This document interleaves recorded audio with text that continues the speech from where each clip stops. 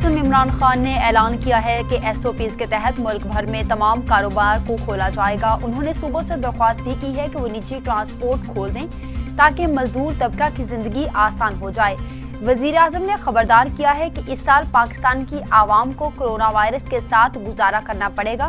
वज़ीर आज़म ने कहा कि दुनिया में अभी तक वैक्सीन की तैयारी नजर नहीं आ रही और जब तक वैक्सीन तैयार नहीं हो जाती एहतियाती तदाबीर अपनाना बहुत जरूरी है।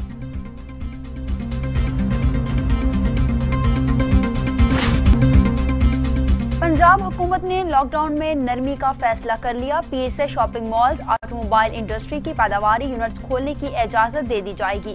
वजीर आला पंजाब उस्मान बुज़दार ने पब्लिक ट्रांसपोर्ट को भी खोलने की मंजूरी दे दी है। वजीर सनत और तिजारत पंजाब मियां असलम इकबाल ने वाज़ेह किया है कि मुतालिका शोबों के साथ मिलकर SOPs भी हतमी शक्ल दे दी जाएगी और शॉपिंग मॉल्स के औकातकार का भी तयन किया जाएगा।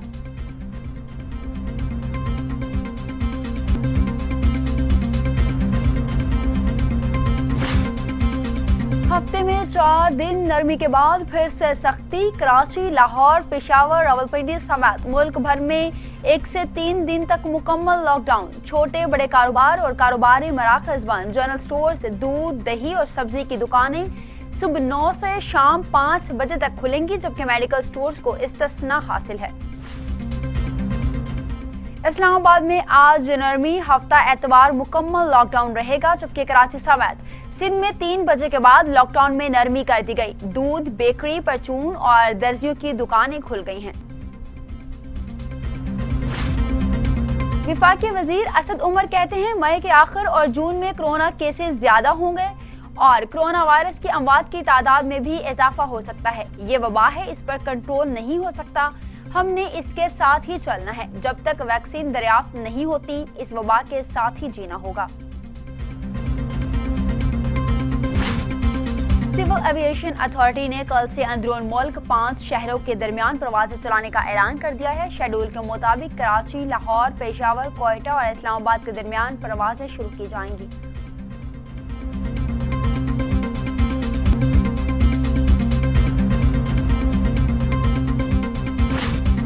पाकिस्तान में कोरोना से मजीद 33 मरीजों का इंतकाल, 803 अमवात हुई हैं। मजीद 1430 अफराद में वायरस की तशख़ीस हो चुकी।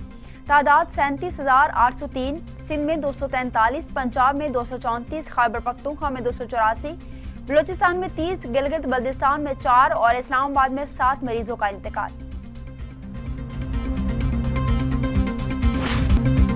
और दुनिया भर में कोरोना 3 लाख अफराद 3,000 अफराद की जिंदगियां निकल गया है। मजीद 45,26,000 से बढ़ गई है। अमेरिका में 86,000, बरतानिया में 33,614, इटली में 31,368, स्पेन में 27,321, फ्रांस में 27,425 अमवात हुई।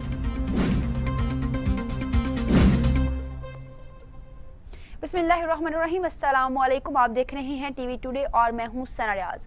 हेडलाइंस आप जान चुके हैं। अहम खबर आपको देंगे। दमाद रसूल पाक सल्लल्लाहु अलैहि वसल्लम और शेर खुदा हजरत अली रजी अल्लाह ताला अन्हा का यौम शहादत मुल्क भर में इंतहाई अकीदत व एहतराम के साथ मनाया जा रहा है।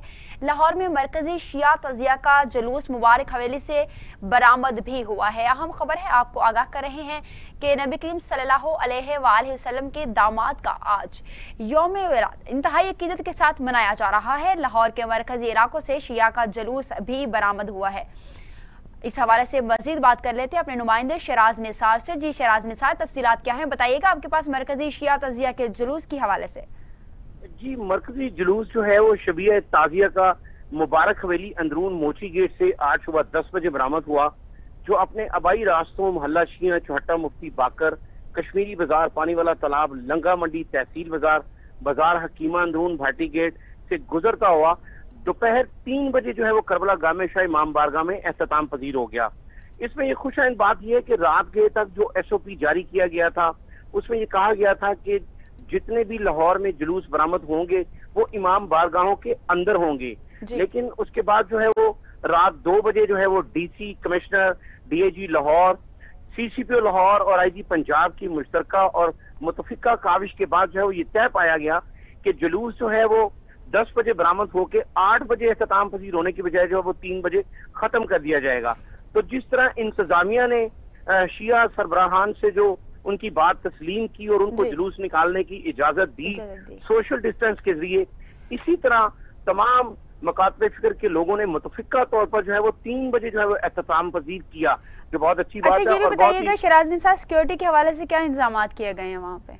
जी 8000 पुलिस एहलकार जो है वो सिक्योरिटी पर मामूर किए गए थे, जिसमें तरबियत याफ्ता स्नाइपर्स भी जो है वो ऊंची इमारतों पर तैनात किए गए थे और सफेद पारचात में कमांडोज भी जो है वो जुलूस के तमाम रास्तों में मौजूद रहे। जी बहुत शुक्रिया शराज निसार, आप हमें तफसीलात से आगाह कर रहे थे।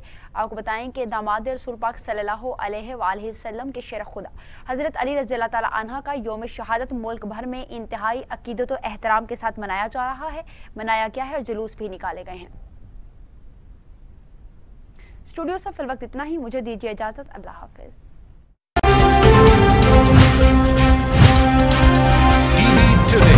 खबर सबसे पहले।